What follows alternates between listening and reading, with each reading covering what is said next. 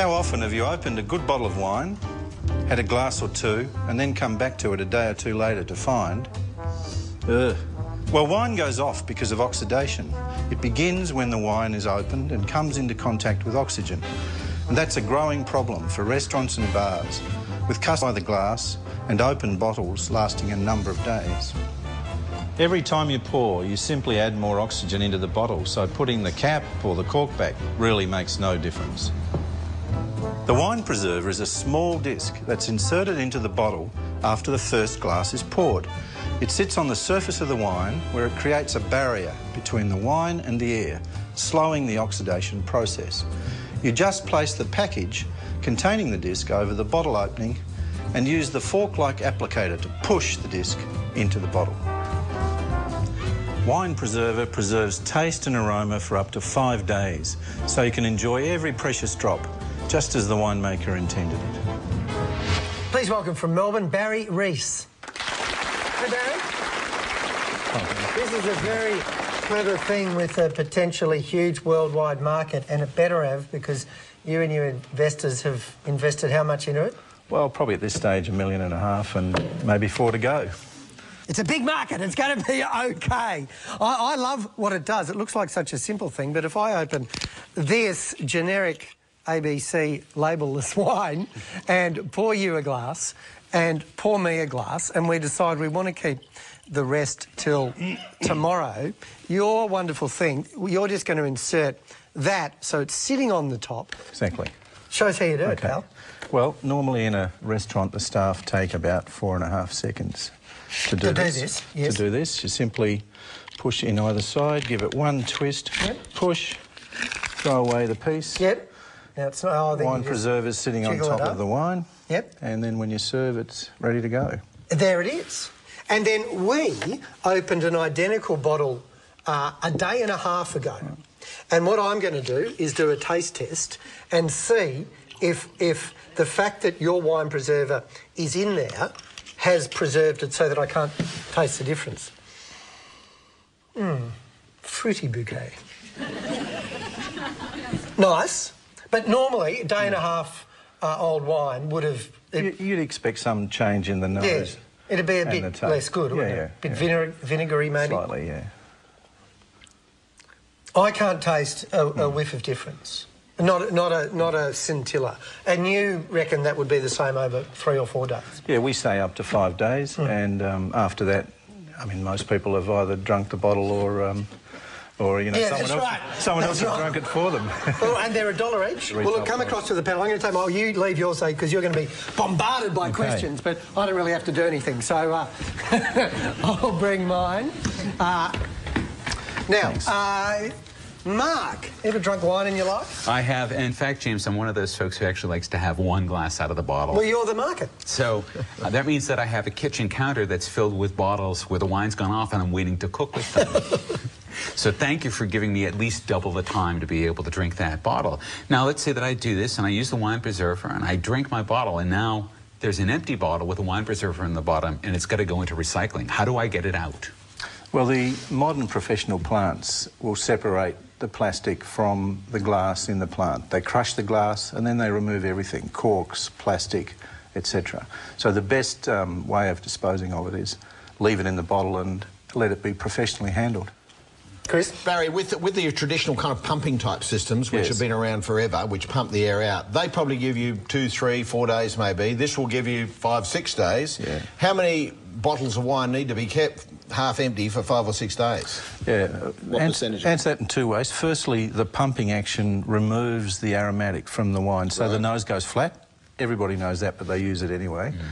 And secondly, most good restaurants might have 20 bottles open. This lets them expand their premium range and not worry about opening a 707 or something. Yeah. Barry, this is the essence of invention, because you've taken an old problem, you've reduced it back to first principles, and you've effectively solved it, which it's just fantastic. Like, functionally, I think it's fantastic.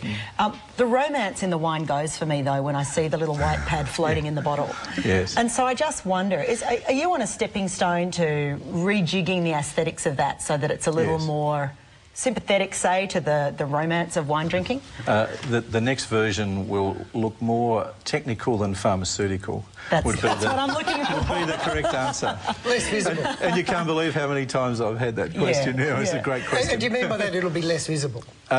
It will look more as though it's a technical solution to the product, and it's about the whiteness. Yeah, I think. it is. You know? The whiteness goes away, and you've got the option of colour.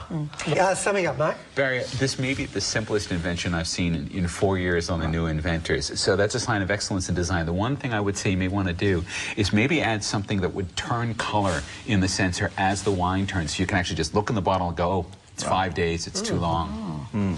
When I first looked at this, Barry, I thought, where is the need for this? I've yet to see a bottle of wine in my place that I ever keep for 4 days. But absolutely expanding the range of wines you can offer by the glass, that's a massive advantage. Yes. So that's terrific.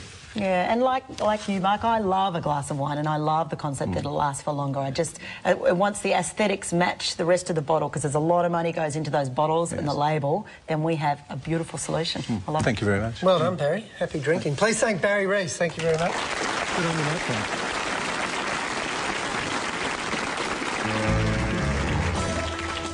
So, who will tonight's winner be? Well, they'll get this, and they will be in the running to be named our Inventor of the Year.